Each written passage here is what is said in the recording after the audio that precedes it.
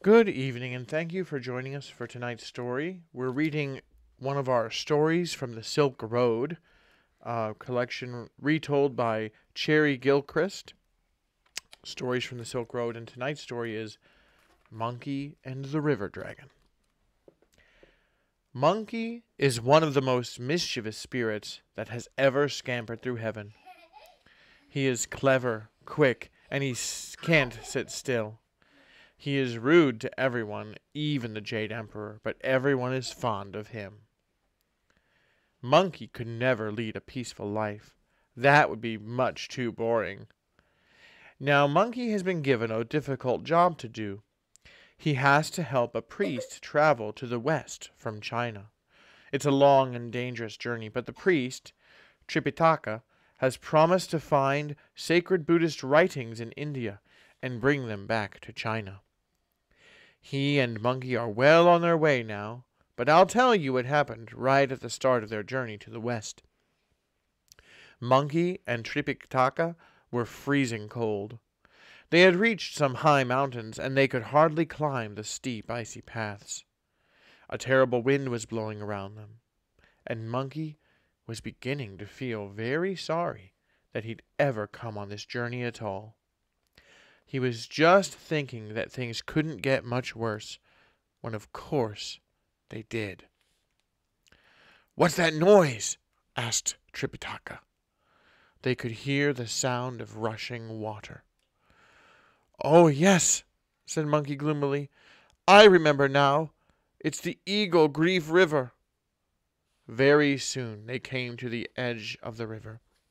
Tripitaka was just going to ask why it had such a funny name, when a huge dragon rose up out of the swirling water and came toward them. Tripitaka stared in amazement, but Monkey knew better. He grabbed his master quickly and pushed him up the bank again. Then he ran down to try and save Tripitaka's horse, but he was too late. He got there just in time to see the dragon open its jaws and swallow the poor horse whole. "Now what am I to do?" asked Tripitaka, when Monkey had told him the bad news. "Oh dear, there's so far to go, and I can't possibly walk." He felt sorry for himself that he began to cry. "Stop that at once!" shouted Monkey angrily. Other people crying made him angry for some reason.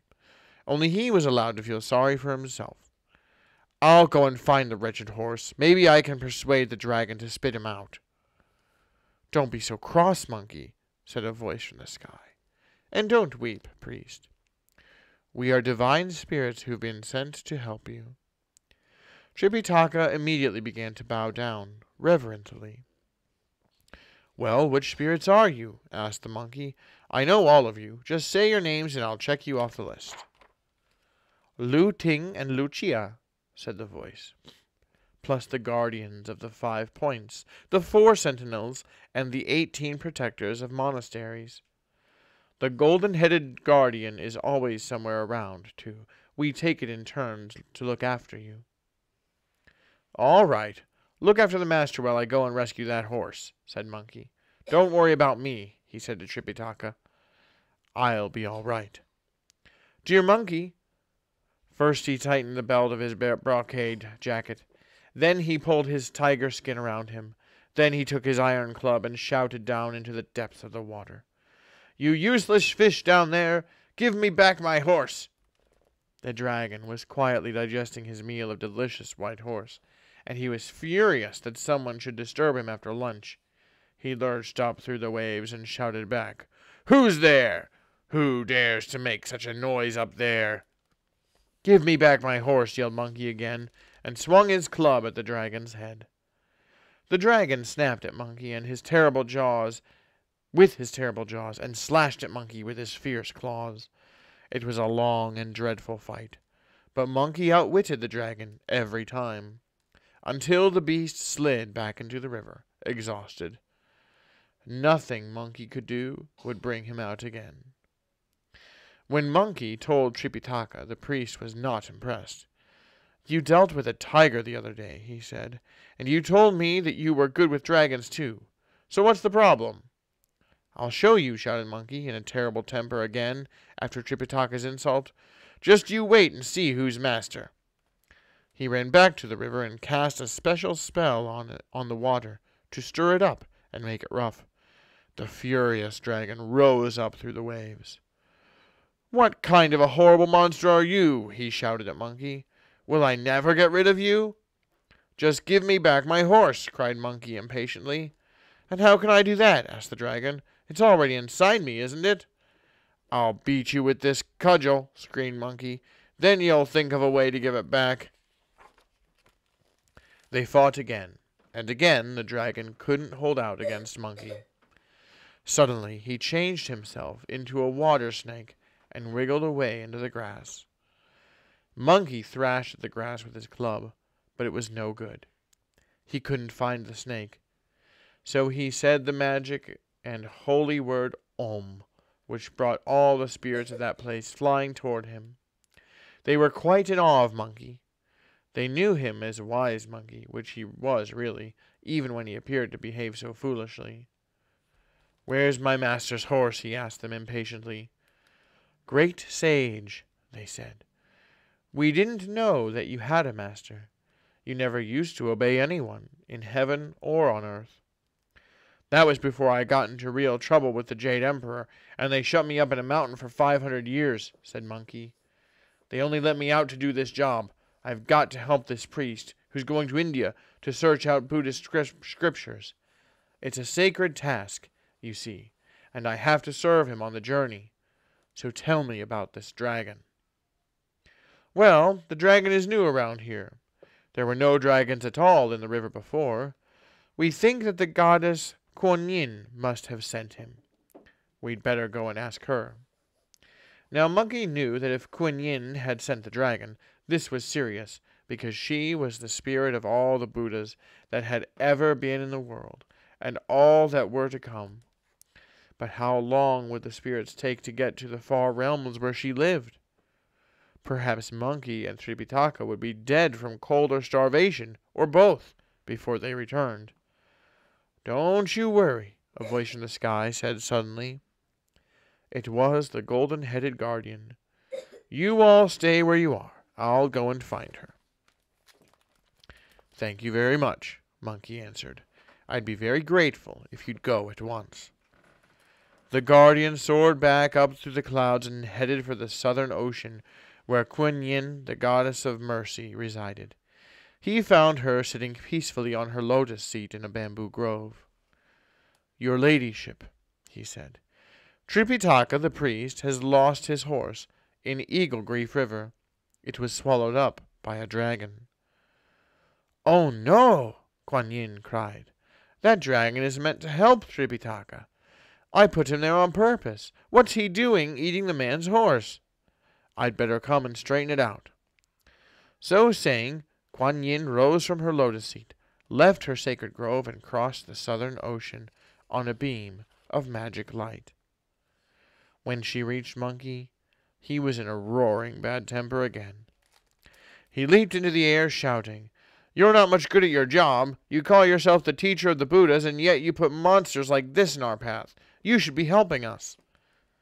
"You ridiculous, red-bottomed monkey," Kuan Yin snapped back. "I've taken a lot of trouble to see Tripitaka safely on his way, and also to make you a bit more holy and serious, too. And this is all the thanks I get?" "Don't try and blame me," said Monkey. "I would have been only too happy just to amuse myself when I finally got out of that mountain. But no, you would have me go on this dreadful journey. Well, what are we going to do now?" Kuan Yin laughed.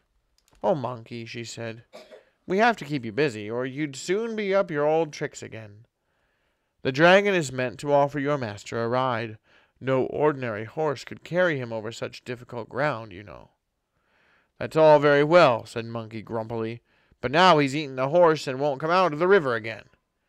Kuan Yin ordered the golden-headed guardian to go to the edge of the river and cry, "Third son of the Dragon King, come out." "He'll be out fast as lightning, you'll see," she said. And he was. The dragon appeared immediately from the water and bowed to Kuan Yin.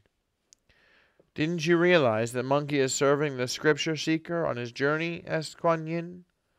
No, I didn't, said the dragon, a little sulkily. I was hungry yesterday and ate his horse, and then he fought me because of it. How was I supposed to know who he was? He never said anything about scriptures. You never asked me my name, retorted the monkey indignantly. Oh, yes, I did, said the dragon. I asked what kind of a horrible monster you were, but you didn't answer. You just complained about your horse. Well, monkey, said Kuan Yin, you know what to do in the future. Always tell people that you're on a pilgrimage to find the scriptures. Then there won't be any more trouble. But knowing Monkey, she doubted this. Then she went to the dragon and removed the jewel of wisdom from under his chin. She took her wand of willow leaves and shook it over him, sprinkling him with dew. Then she blew upon him with a magic breath and cried, Change! The dragon at once changed into a horse, exactly like the one that he had eaten. Now then, the goddess said sternly to the dragon horse, behave yourself. Stop eating what doesn't belong to you, and I promise you shall become an enlightened creature with a golden body. This is what everyone who follows the Buddha's teachings longs for, the enlightenment that brings complete wisdom about life and death. So the dragon horse bowed down humbly to Kuan Yin and said that he would do as he was told. That's all very well, said Monkey, grabbing at Kuan Yin rather rudely as she turned to go. It's very difficult, you know, traveling to the west. There are dreadful mountains and precipices, and who knows what other monsters we'll meet on the way. No, I'm sorry, but you've got to do better than that. Well, Monkey, said Kuan Yin, in the old days, you used to be enthusiastic about enlightenment. Now, as soon as things get a little difficult, you want to run back home again. Don't you know that Earth herself will help you when you are in trouble, if you call on her? If necessary, I'll come myself, but I do have something else to give you.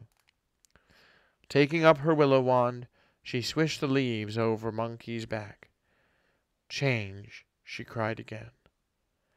At once 3 of the leaves changed into magic hairs. There, she said, take these. They will get you out of any trouble, however bad. And indeed, there were plenty more adventures before Monkey and Tripitaka finally found the precious scriptures and brought them safely back home again. That was the end of Monkey and the River Dragon. Thank you so much for listening. Good night, everybody.